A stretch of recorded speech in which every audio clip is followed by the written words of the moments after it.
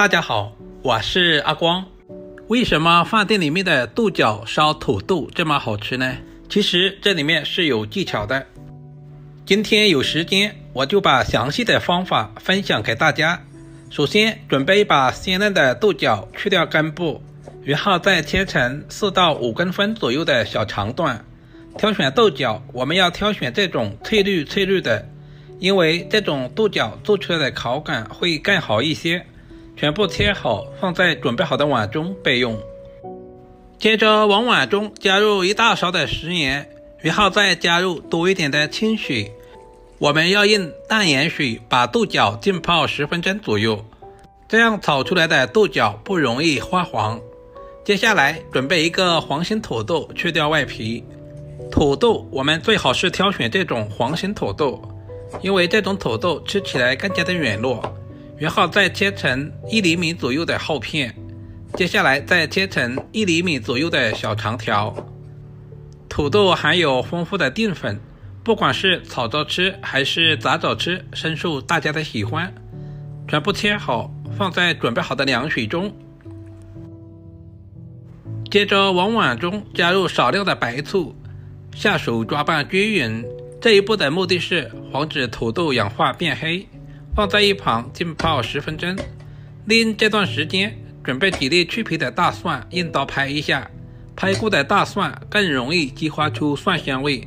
然后再剁成稍微细一点的蒜末，全部切好，放在小碗中。准备小段大葱，对半切开，然后再切成小条。最后全部切成稍微短一点的葱花，切好和蒜末放在一起。做这道菜离不开干辣椒，准备小把干辣椒，清洗干净之后剪成小段。豆角烧土豆加一些干辣椒，吃起来更有层次感。剪好，我们再抖一抖，去掉里面的辣椒籽，放在葱蒜一起备用。接着简单的调个料汁，空碗中加入大半勺的食盐，小半勺的松茸鲜，接下来再加入1大勺的蒸鱼豉油。然后再加入小半勺的玉米淀粉或者是土豆淀粉，加入小半碗的清水，提前调好料汁，也是节省炒菜的时间，还可以更好的掌握好菜的咸淡。时间差不多了，现在的豆角也已经浸泡好了，我们直接捞出来，放在准备好的碗中备用。接下来准备一锅清水，然后往锅中加入1大勺的食盐，然后再加入少量的食用油。接下来把豆角倒在锅中，加入食盐，提前给豆角入下底味。加入食用油可以使豆角在焯水的时候不会发黄。焯烫的时间不需要太长，水开以后大约在1分钟左右，直接控水捞出，放在凉水中充分过凉。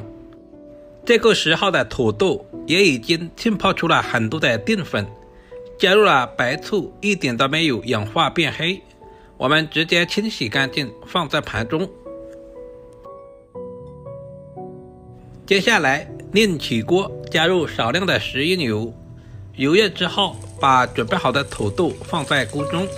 我们要把土豆煎至两面金黄。如果是饭店，我们都是用油炸的方式，但是我们在家里面油太多也不方便操作，就像视频中这样慢慢的煎制，整个过程大约在2到3分钟左右，煎至两面金黄，放在准备好的盘中备用。锅留底油，下入切好的葱蒜干辣椒，开小火煸炒，炒出葱蒜的香味和干辣椒的辣味。如果喜欢吃豆瓣酱的，也可以加一些豆瓣酱。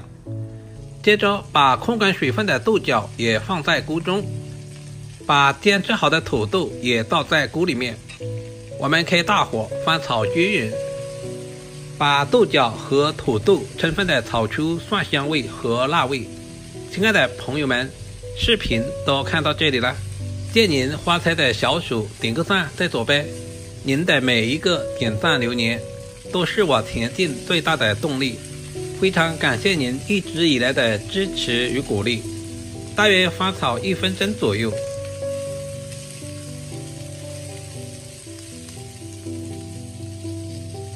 接下来把调制好的料汁也倒在锅中，再次翻炒均匀，使所有的豆角和土豆都能够裹上料汁。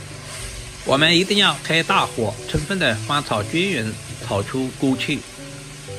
豆角已经提前焯过水了，土豆也已经提前腌制过了，所以我们炒制的时间也不需要太长，大约翻炒个20秒左右，炒制成视频中这样就可以出锅装盘了。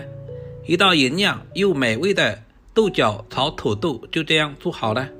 土豆外酥里落，金黄金黄的，看着都非常的有食欲。